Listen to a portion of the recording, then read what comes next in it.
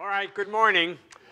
In our Science of Mind philosophy, we teach this idea that as within, so without. So the consciousness, the thinking that we embody, that we hold to be true for ourselves, most of the time is what actually is picturing out here in our life. So I'm going to talk a little bit today about fear, and I believe that fear is a lack of faith or a lack of trust in God, which essentially is the denial of the omnipresence of God, because we teach that God is everywhere equally present, right? And so if we are in fear, then we must believe that there is some aspect or some area of our life where God is absent. You know, babies, they say, babies are afraid of loud noises and falling. Everything else, they have to learn. So that means, other than loud noises and falling, every other fear we have learned along the way. We've picked that up. And like I like to say, if you picked it up, you can put it down. So fear, this self-made energy of ours, I believe must be completely destroyed. And the reason that's important is that that allows the Spirit of God to shine through us, to flow through us in a greater way. Right? So less fear equals more flow of God's good. But you know, fear, when we're holding on to fear, that like throws up a wall so the light cannot penetrate. The good of God cannot express more fully in our life. And I believe that for all of us, God's good is infinite. Right? So I think it's our attitude toward life that determines most of the experiences that we are met with. Right? If we expect misfortune, you know, we are certainly going to find it. You know, and if we expect things to be good, if we expect to meet loving people wherever we go, we will certainly find them. I'm always reminded of some years back, we took my parents on vacation. We went to this nice little bed and breakfast in Maine, and my mother wanted to go look at antique stores, so I, of course, went off to look for dessert. And my father said, I'm going to sit on this little bench right here and wait. And I said, okay, Chief, I'll be back in about a half an hour. And when I came back, I was about a block down around the corner, there were these two great big leather-chained biker dudes with my dad. And I was a little concerned about this, you know, and so I started to pick up the pace and move quickly toward him. But as I was watching, they got on their motorcycles. They had these, you know, enormous Harleys where they were practically laying down.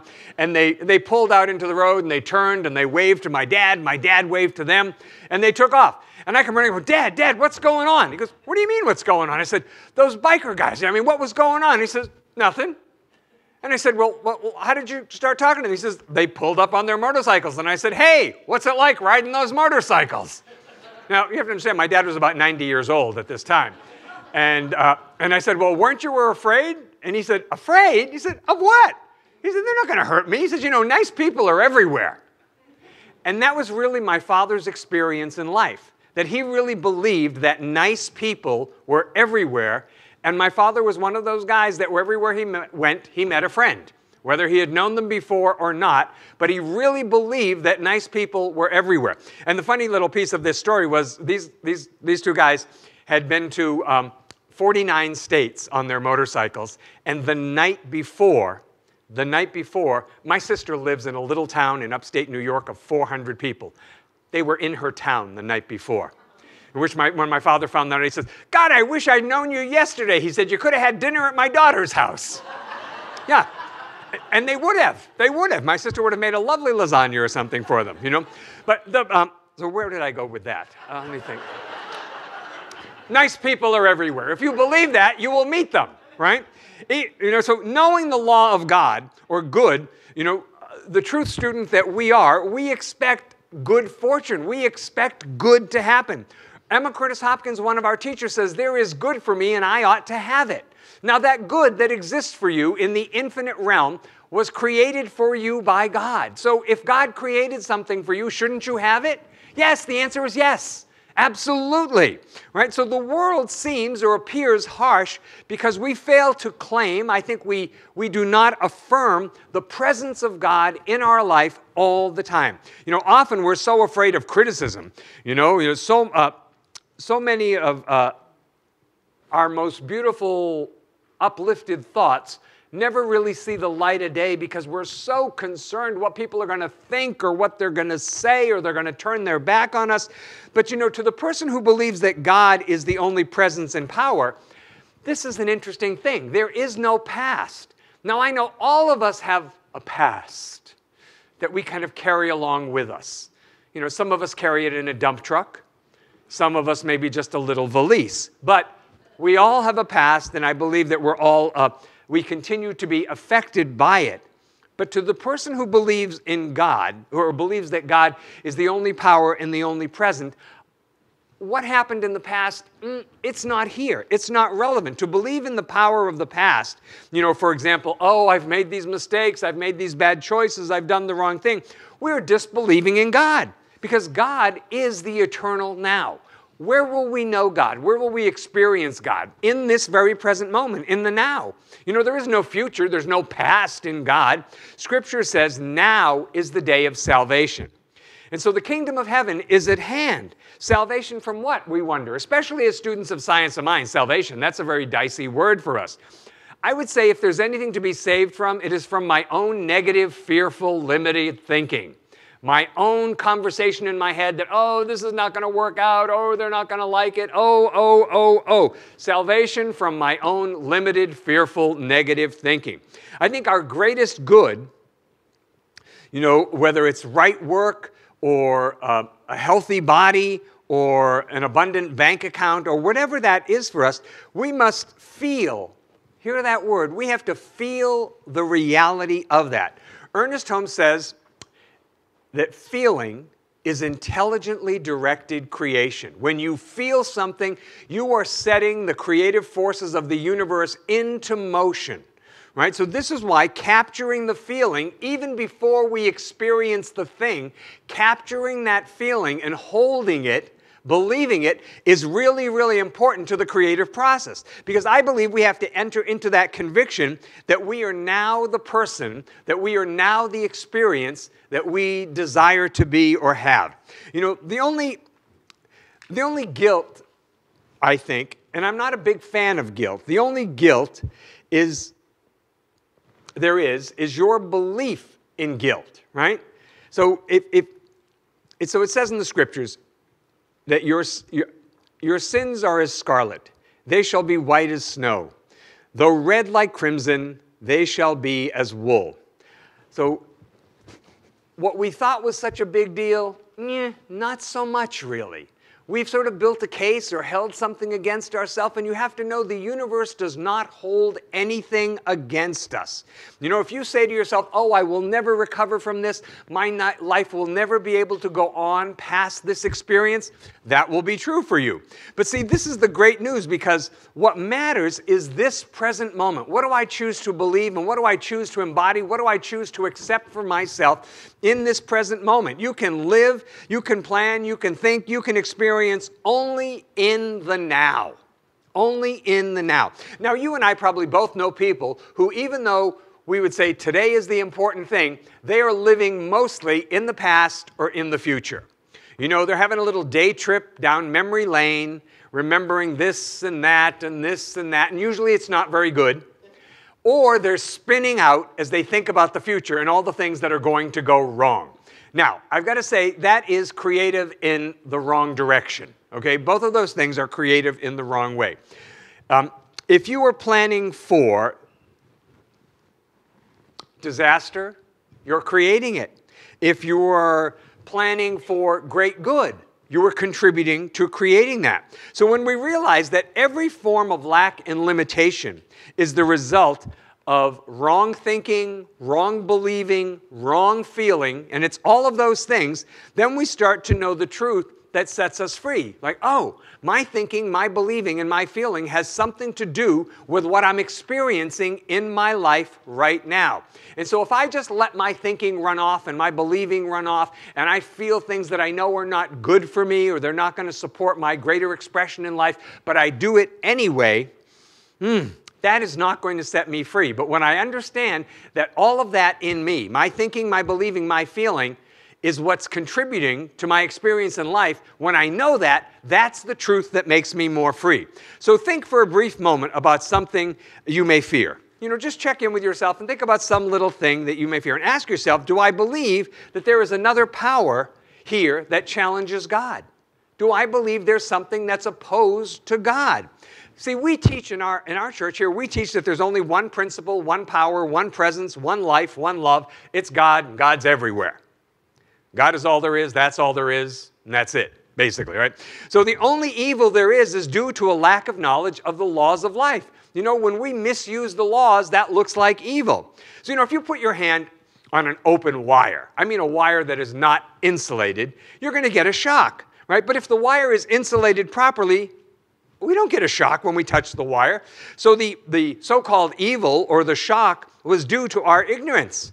Yet we all know electricity is not evil. We all benefit. We're all blessed by it again and again and again every day.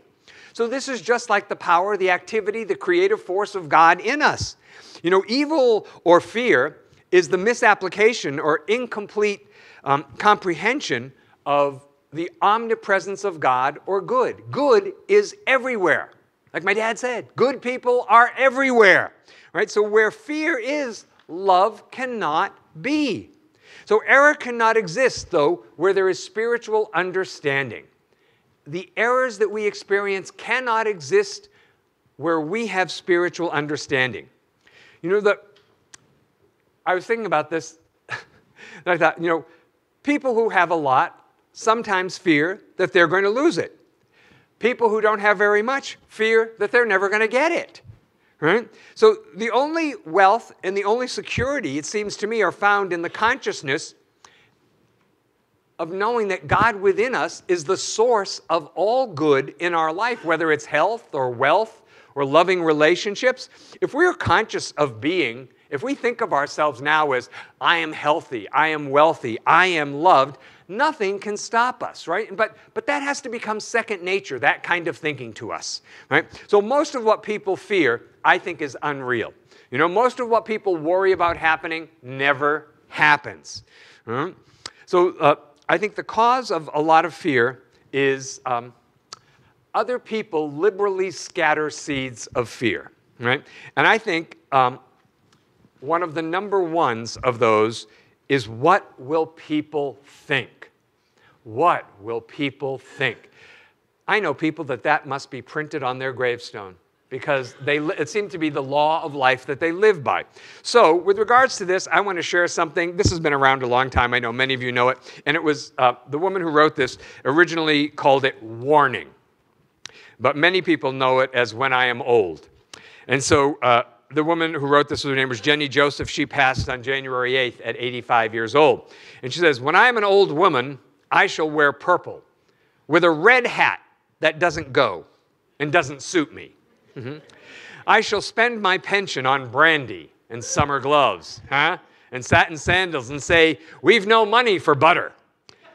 I shall sit down on the pavement when I'm tired and gobble up samples in shops and press alarm bells and run my stick along the public railings and make up for the sobriety of my youth. I shall go out in my slippers in the rain and pick the flowers in other people's gardens and learn to spit. Yeah. You can wear terrible shirts and grow more fat and eat 3 pounds of sausage at a go, or only bread and pickle for a week, and hoard pens and pencils and beer mats and things in boxes. But now we must have clothes that keep us dry and pay our rent and not swear in the street and set a good example for the children. We will have friends to dinner and read the paper, but maybe I ought to practice a little now so people who know me are not too shocked and surprised when suddenly I am old and start to wear purple. See, I think that all the fear that we have is due to ignorance. We're believing something that is not spiritually true, something that is not accurate. When we know that every form of discord, whether it's sickness or lack, is due in part to our wrong thinking, our wrong believing, our wrong feeling, we will know the truth that sets us free. So what I think is important is that we want to imagine the thing that we desire, whether it's a healed body or a loving relationship or a mortgage that's paid off. We want to imagine that desire and then feel the reality of that state, right? And so what we have to do, I think, or maybe another way, is to convince ourselves that God is the only presence and power, if that's more simple, right? So regardless of the cause of your fear, you have only yourself to heal. Isn't that a wonderful thing? I love that about the science of mind, you know? If I see somebody and I say, oh my gosh, they look sick to me, then the consciousness I have to pray for is mine, so that I see a healthy person. And if I see somebody struggling, then again, the consciousness I have to pray for is mine, so that I know that the truth is that God meets all needs, even right now. Right? So you have to convince yourself that you are now expressing life and love and truth and abundant good. I think we want to be radiating courage and confidence and power out into the universe, because that's how the universe responds back to us. So say you were weak or sick or helpless, and you turn the law of God away from you. Do you know what I mean? You can use the law against yourself, or you can use it for you. So the Bible again says, now is the day of salvation. We turn to God and claim for ourselves that which we long to be. We claim for ourselves our greater good, but we have to accept it. We have to believe it. Right? If you keep your eye on the kingdom of heaven rather than the kingdom of earth, you will notice that your life becomes a more heavenly experience. I believe that is absolutely true. So the truth makes us free. The truth that we believe is expressed. So this is it. If you check in with yourself and say, all right, what is the truth that I'm believing right now? Because that's what's being expressed in my life. There's no fear where faith in God rules, right? So it's possible to rise high enough in consciousness in 5 or 10 minutes to bring about a subjective connection, right? A subjective connection where we really have this deep conviction. See, Ernest Holmes said we have to have both a conscious and subjective agreement for there to be a demonstration. And so I think an important component of this is that when we capture the feeling, you know, so this is, look, we all did this as kids. Now, I'm not saying that science of mind is let's pretend. We don't play let's pretend. We play let's create. But when we were kids, we could all create. How many of you remember getting presents that say Christmas, but you were more enthralled with the box? You know, right? We see kids do that all the time. Right? They get a bunch of presents, but the presents are all over here, and they're crawling around in the box, having a great time with the box and wrapping the ribbon around themselves and sticking the wrapping paper up their nose or whatever they're doing, you know? It's great, but see, we've got to capture that feeling. And it doesn't take long. It only takes 5, 10 minutes, and your subjective mind says, wow, this must be what he wants us to produce. This must be what we're supposed to set about creating. So in the Bible it says, fear not, little flock. It is your Father's good pleasure to give you the kingdom. I believe that kingdom for us is anything that adds to our life in a good, positive, loving, constructive, healthy way and does not hurt anyone else. And Jesus tells us again that the kingdom of heaven is within you. So maybe, I was thinking about that, I thought maybe it's like being colorblind. You know, people who are colorblind just don't see certain colors. You know? Maybe we just can't see because of centuries of false belief or conditioning or whatever. But you know, feeling impressed on our subconscious mind. So ask yourself this right now. If I were completely healed in this area of my life, whatever it is, if I were healed in the area of relationship, if I were healed in finance, if I were healed with my business, if I were completely healed, how would that feel? Right? All right, so you get that feeling, hold on to it, and then you want to allow it to grow and expand and become completely real for you and stay in that place for 5 to 10 minutes. Stay in that place for 5 to 10 minutes because feeling impressed on our subconscious mind is made manifest by this immutable law of spirit. Think you can or think you can't, Henry Ford said, you're right. Let's pray. So we turn our attention inward now for a moment to just recognize that we are surrounded and filled with God's infinite loving spirit. That each and every one of us, we are the children of the Most High. That in the mind and in the heart of God, there are no stepchildren. We are all God's beloved. And so as we know this and affirm it for ourselves, we know it for everyone here, And I speak the word for each and every one of us, that where we have feared, I claim that the love of God within us, within our very being, our mind, our heart, our body, is greater than all of that. And so I accept for each and every one of us now that we embrace a feeling of answered prayer, whatever our prayer is, whether it's a healing of our body or a healing in a relationship, whether it's to have enough money or a place to live. I accept that the universe absolutely supports what we feel consistently and intensely. So we include in our prayer today our family members and friends and loved ones, and we say God is right where they are, surrounding them and filling them, supporting them, uplifting them. We let our prayer be a blessing in the world in which we live. So where it looks like there is an awful lot of trouble, to God, it looks really easy. Because with God, all things are possible. So I claim that perfect healing is taking place everywhere in the world that we live in. That all needs are met, that there is peace, there's harmony, there's understanding, there is love for all people. We bless our church, we bless all churches. We bless synagogues and temples and mosques and ashrams, all paths to God. And I'm certain that we are blessed by being together today. That we let go of something that does not serve us and we embrace a greater spiritual truth that reveals more of who we truly are. And so with a full heart, I say, thank you, God. I release this word. And so it is. Together we all say, amen.